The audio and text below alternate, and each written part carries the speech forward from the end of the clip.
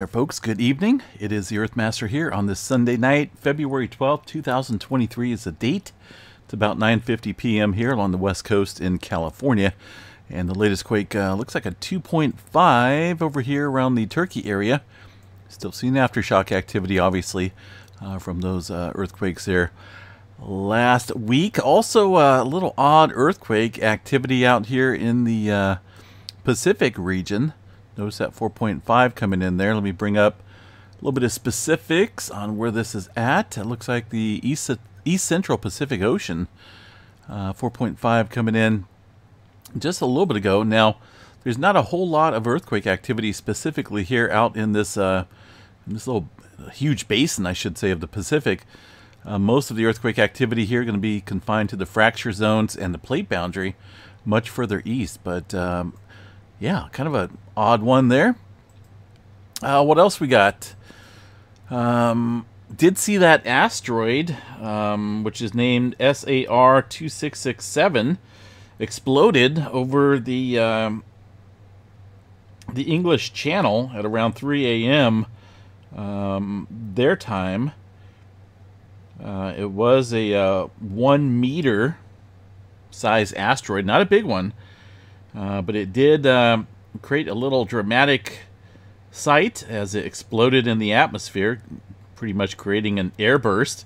It was visible across most of southern England and Wales and as far south as Paris, France. So we don't see those too often, but they did predict it about just a newly discovered asteroid, I think about 7 hours or so. And kind of predicted exactly where it was going to hit, and it was pretty darn close to their impact location. Luckily, it was only a small one this time. All right, Northern California got one earthquake outside of Redding up here, 13 kilometers deep for a 2.1. Not a big earthquake, but a little activity here at the northern end of the Sacramento Valley. Over here around the Cascadia. Did have some activity early this morning and also around noontime. A couple subduction zone earthquakes. Let me give a quick peek here at the tremor and see what we're looking at here tonight. Got about 24 epicenters of tremor, and that is confined there to the southern end of the Cascadia, right underneath the Medford, Oregon area. Not a whole lot going on currently in the tremor department, just very minimal activity. All right, the West Coast, a little bit of activity further down south here into Southern California, 2.1 outside the Barstow area, out in the desert of the Katy Mountains. Looks like a pretty shallow earthquake there off of a couple different fault systems here to the southwest. San Andreas Fault, not a whole lot going on. Did see some activity early this morning, 2.6 just off the Brawley seismic zone. Aside from that, little small activity up and down the San Jacinto fault zone. USGS, of course, showing that 4-pointer out here, 4.5. That one coming in earlier this evening. Let's see what else we got around the Plain States here. Most of this activity from earlier this afternoon. Haven't really seen anything this evening. Some 2s and 3s out there. And the New Madrid zone.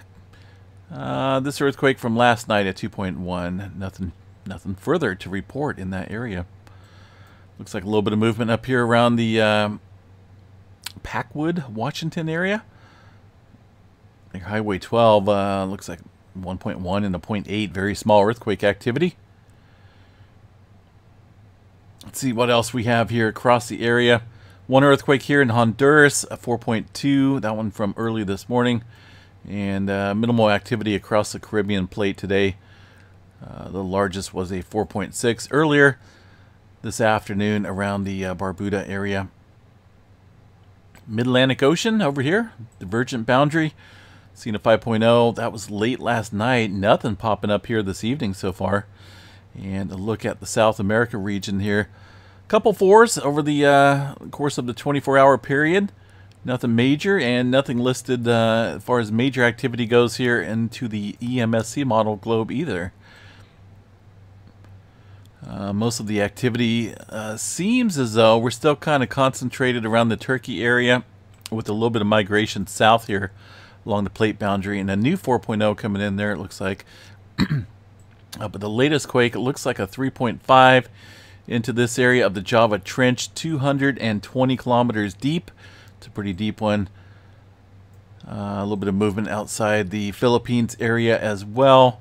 A couple 4s and 5s. And a little cluster here just south of Japan. Seen a couple 4s up there. Let me see what the USGS is reporting. Getting a little uptick up here around the Japan area. Some deeper movement as well. Up north, 105 kilometer deep, 4.3.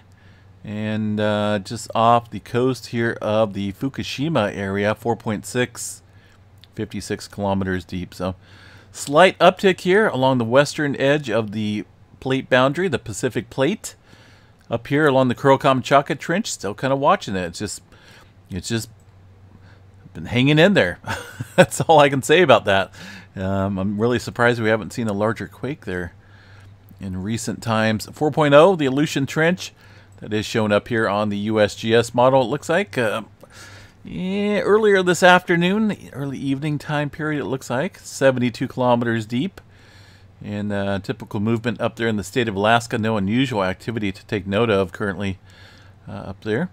And very minimal activity here across the Big Island. Timothy did mention here that the Volcano folks have adjusted or at least updated some of the seismograph stations out here that were not working a couple updates back. So I want to see what's going on with activity around the two volcanoes here today. A couple seismograph stations up here around Mauna Loa. Past 12 hours, it always disappears on me. Past 12 hours, make sure we got the most recent info. It looks like it, 212. Rolling into, let's see, that's going to be Hawaii time there. UTC time of 0545 on the next day. That's going to be correct. Very close. And by the way, a little bit of activity in Yellowstone. We'll check that in a second. And a little bit more in Dinsmore, Northern California area. But as far as earthquake activity, it looks like somewhat of a moderate one. That looks like a 3, at least somewhere around the Big Island. I'm assuming it's going to be the maybe a 2.8. That's way up north, though, so uncertain onto the exact location of that quake there on the graph. But I'm glad they're working. Let me check Kilauea Volcano here. I want to see what's going on. No major uptick. And if, as far as the tilt meters go up here at the Mauna Loa area, I know it's been a while since we've checked that. Let's see if we can zoom in here to the tilt meter. Past month of tilt. Still showing a gradual uptick, although it looks like we're leveling out a little bit right now into February. We'll continue to monitor that, though. All right, what else we got? New Zealand? Anything going on down there in New Zealand besides that cyclone? Let me check earthquake models down here. Looks like some activity, some older movement quakes around the Kermadec Trench and South Island area. Quick glance here at the GeoNet servers. 2.1, 9 hours ago. There's that 4.1 from yesterday. All magnitudes map here for the folks there in New Zealand. Mostly 2s and 1s. I'm not seeing any major uptick. No major swarms kicking off. Most of the activity is scattered out and about. Up and down various plate boundaries. So, or not various plate boundaries, but various areas around the plate boundary.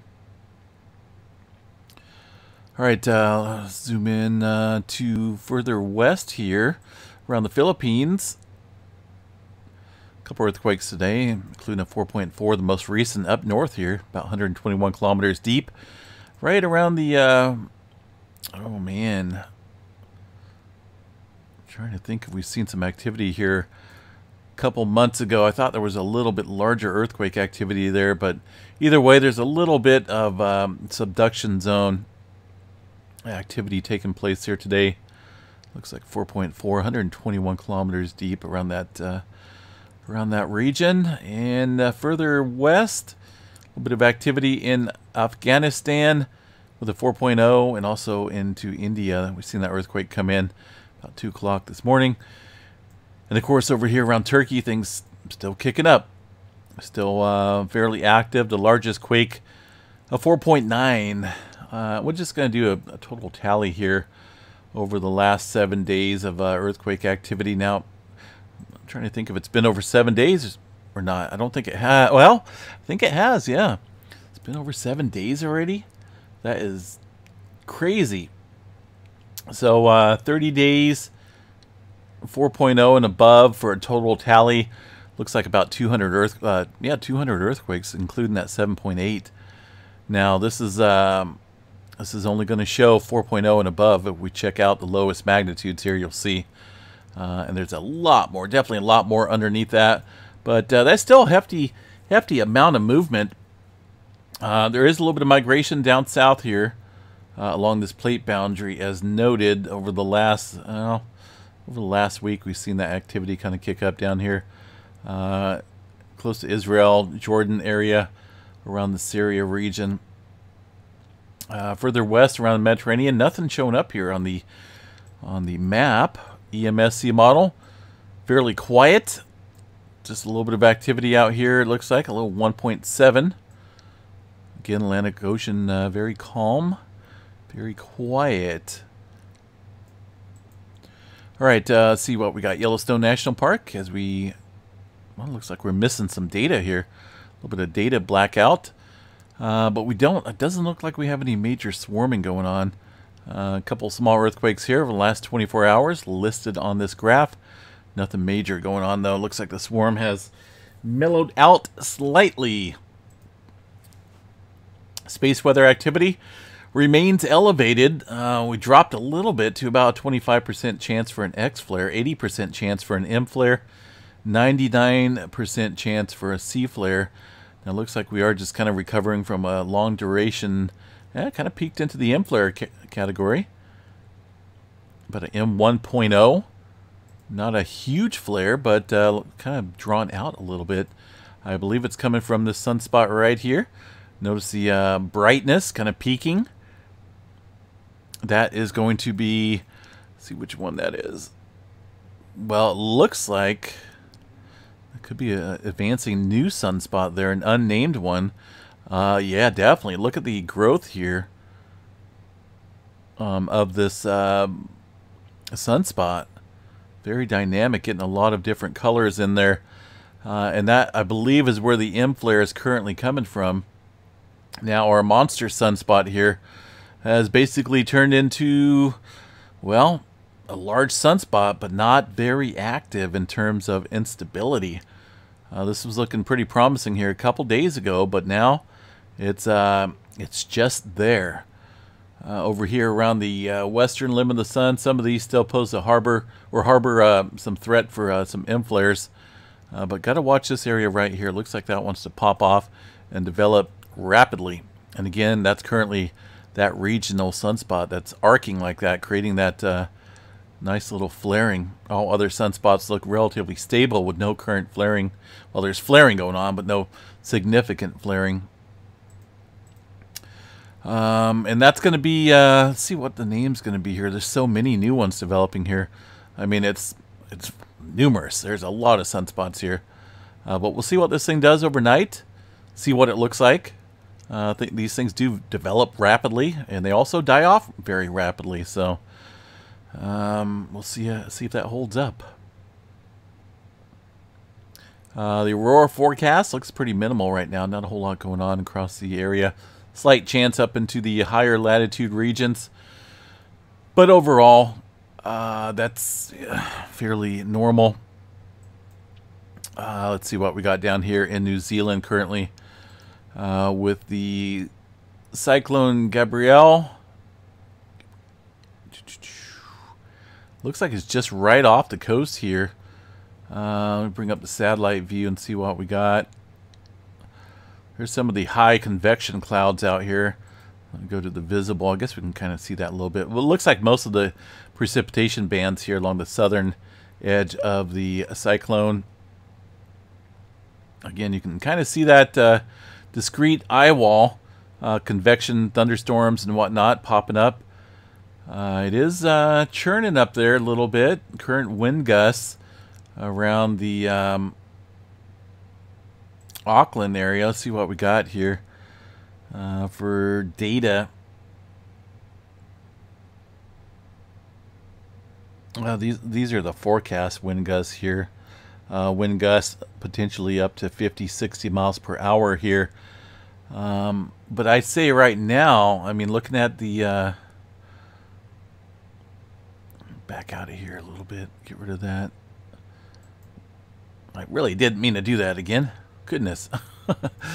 It's Sunday. Yeah, within the vicinity, it looks like some 60 mile per hour gust out there.